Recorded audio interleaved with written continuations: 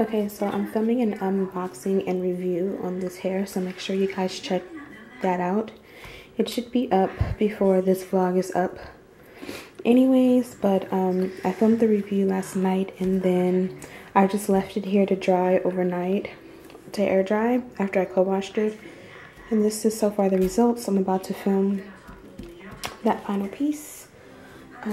Just received a few packages. Derek purchased, sorry, I just want to make sure none of our information is on these packages before I show them, but Derek purchased some stuff from Macy's. He got Diamond some cute little socks.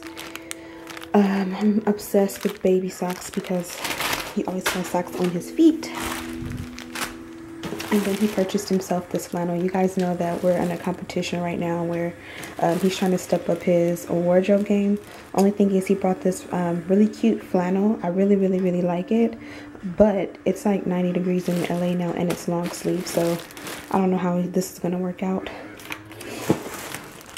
But again, it's really cute. Then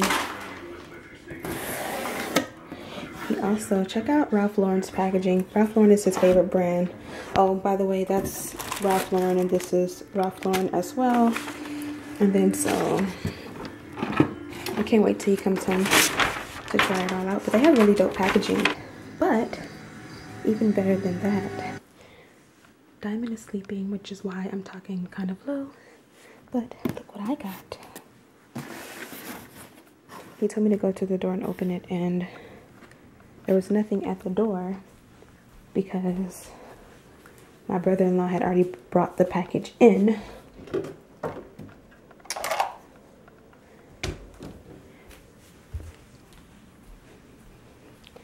I don't want to show you guys my address, but I'm going to open this up, then I'll show you what's inside. To my beautiful wife, I love you and hope you enjoy this Valentine's Day. Aww. So excuse this dirty table, but I just got some roses. Aren't they so pretty? I'm about to go and put them in some water. And then this is the card he gave me. It says, to my beautiful wife, I love you and hope you enjoy this Valentine's Day. So I'm so happy, but my little man continues to sleep. I'm going to clean this house from top to bottom because it's Friday, I'm in a cleaning mood, and I want my house clean. And then I'm also going to do that, put this wig together because I want fresh hair for the day. But obviously I'm not on camera right now because I look a mess.com, so I'm going to try and get started or finish this, what am I trying to say? I'm going to go ahead and film this last part of this video.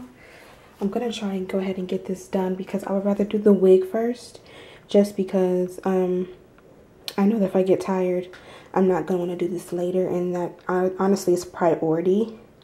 So if I can get this wig done really quickly and finish this video, that would be perfect. And then from there I can just clean. Obviously I'm going to make a mess with the hair and thread, so it'll go perfect. My house will be cleaned after I make all of this mess.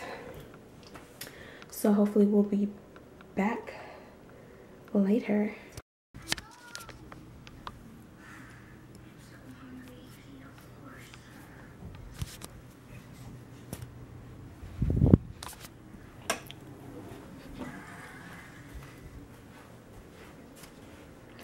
Hair on fleek or nah. I'm still trying to get used to it because I'm not used to having curly hair and I just feel like it's so big. I'm still going to spend a little bit more time perfecting it. I took some tweezers and I plucked the part a little bit, but I got kind of, not irritated, but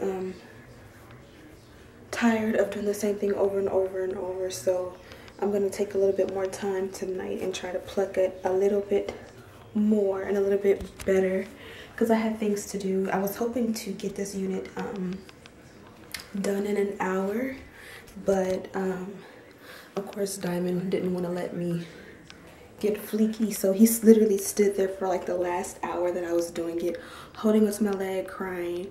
I would stop, feed him, he would play, and then as soon as I got back up thinking that he was okay, he would start crying again. So it was very, you know, frustrating, and it made it that much more tedious. So something that I could have gotten done in about an hour, it took me about 3 hours to do, because I kept having to stop, give him a snack, stop, feed him, stop, play with him. I was going to record the look. I actually started recording the look in the beginning, but like I said, he was all over the place. Megan, it seemed like he was dying, so I had to just say forget the recording. Next time I get some hair, then I will record how I do my sew it onto the cap, and I'll show you what kind of cap I use and all that. I'm still trying to perfect it anyway. Like, my sewing is not all the way on point. I just sew the way I know how to sew, and I just get it on and it works for me. But I definitely still need more practice with that. But like I said, I'm loving this hair. It's completely dry, so what I was gonna do was wet it down a little bit with some water mixed with some of this Just For Me hair milk. It's a kids leave-in conditioner detangler, but I like it because it's lightweight and it doesn't leave film or residue on my hands when I use it. So I'm hoping that it won't leave anything on this hair, but I just want to be able to give it a little bit more, not curl because it's curly, but it's so big. I just kind of want to bring it down a little bit. I like it big, but I just got to get used to it. My room was an absolute mess 5 minutes ago, and as you can see, I kind of straightened it up a little bit, except for his toys, which there's no point in putting these away because he's gonna wake up and play with them. But I was planning on getting like 6 things done today, and all I got done was this hair, made the 2 calls I was supposed to make. I finished the review on this hair this morning, and then I also got up today's vlog. But the only thing I didn't really get done was just cleaning the house. But like I said, I didn't want to clean the house before I did my hair, because right now there's hair like everywhere, from sewing it and going back and forth between the bathroom and the kitchen. But I have the vacuum here, and I'm going to vacuum as soon as he wakes up. I think Daddy's here because I just heard the alarm for the front door. Let's see if it's him. We have a very strange case here, and I hope you can solve it. I'll try my best. I guess it wasn't him. I took out some meat. We're gonna have just regular barbecue chicken wings fried with French fries. So I'm gonna run to Target, I think, and grab some fries because I gotta do a return anyway. I'm starving because I haven't eaten anything. So I'm having an Uncrustable.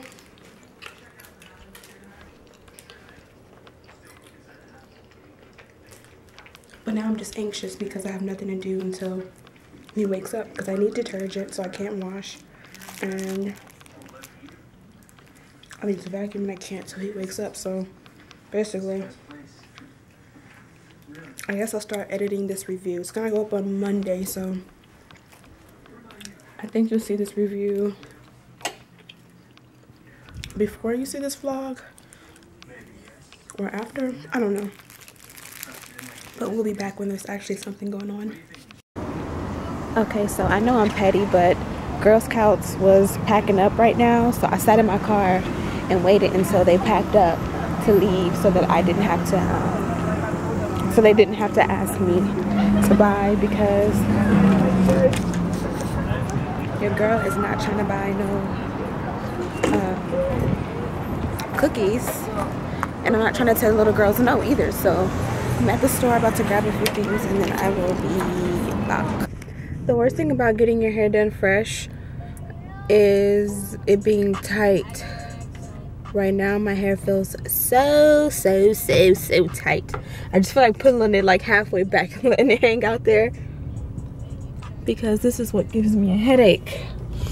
And it's no different when I get like a sew-in install. Same thing. And it's like you like it to be tight because, you know, it'll last longer. Like for example with this wig, the fact that it's tight, I know that it ain't going nowhere, you know what I mean? And of course it'll loosen up over the next few days. But geez, like I want to go to the gym tonight, but I feel like I'm freaking pass out in the gym. This damn thing is so tight. But I did a good job in the back because I feel like it's really like perfect in the back and it's full in the back, so I can actually lift it up into a high ponytail or a high bun, and it'll look good. And here I am hanging out in the middle of the street because these people don't want to drive fast enough. Right here at this little intersection near where this Ralph's is, I came last night and there was a horrible accident. Like I literally like almost cried. Like I think the guy literally was dead, God forbid. But I came out of the grocery store and I came onto the light, and of course I seen the ambulance, and he was still on the ground and they were putting him on the stretcher. But you know, usually when there's an accident, they bring out like the breathing machines or some kind of, you know, first aid to treat you or to, you know, do something to you at the scene. But with him, they put him on the stretcher and they like wrapped his body onto the stretcher. And they weren't looking like they were like talking to him or interacting, like as if he had like passed away. Like I said, God forbid that he passed, but super duper scary. And then when you looked on the ground, of course his bike was in half, like literally in half. And when you seen the van that he crashed into, like you can see the front passenger door was dented and like he went straight into the door. And it's just so sad because it's just like the first thing I think when I see stuff like that is like, why? Like, you know what I mean? Like, I know it's no one, I mean, you really don't know whose fault it was or if it just was a terrible accident, but things like that, like, you know, it probably happened so fast and it didn't mean to happen, but then you don't know if it was a drunk driver involved. You don't know really what happened, and it's just so scary because just that quick, you know what I mean? I think that's one of my fears and why I'm such a cautious driver is because, like, I remember a few years ago, I was driving. I used to live in LA. I used to live in a dirty part of LA, like Leimert Park. No disrespect, but you know, I had to live there and take care of my brother and do what I had to do. But during that time, sometimes coming from work in Beverly Hills to Leimert Park, I would take the streets and I would like sometimes go through the jungles because there's a little beauty supply over there that I loved. And I was literally driving through the jungles, and this cute little girl, you can tell she was biracial. She looked like she could have been like Hispanic and black. She came out of nowhere, literally out of nowhere, and she like, I'm driving and you know, the cars are all lined up along the street parked, and there's just one lane to drive this way and one lane to drive the opposite way. And out of nowhere, she came from in between two cars to grab a ball, and it literally was like she came out like she's like right here, I'm right here, and I literally swerved. If I would have kept straight, I would have hit her. If I would not have swerved, I would have hit her and took her whole freaking head off. And it wasn't that I was speeding or anything, but she was just so little that she would have just went under my car. And it was literally, she was so little that she would have just went under my car. And it literally was the scariest experience of my life. Like, I swerved to the other side of the street, and like I literally stopped in front of stopped and like hopped out of the car. I'm like, where did she go? Is she okay?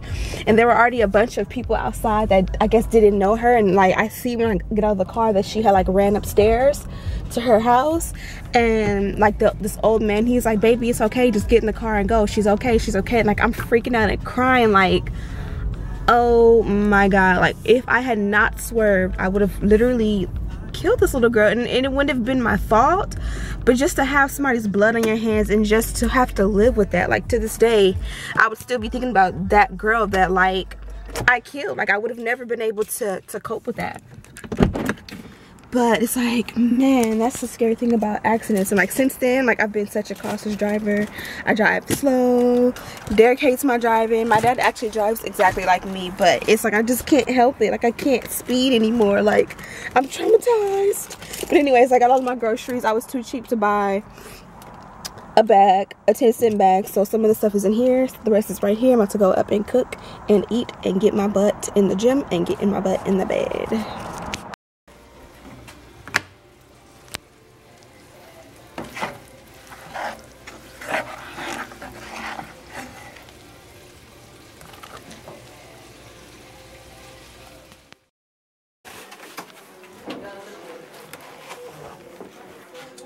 18 pounds, 6 ounces. 18 pounds? Wow. I thought you were bigger. Let me take his temperature and his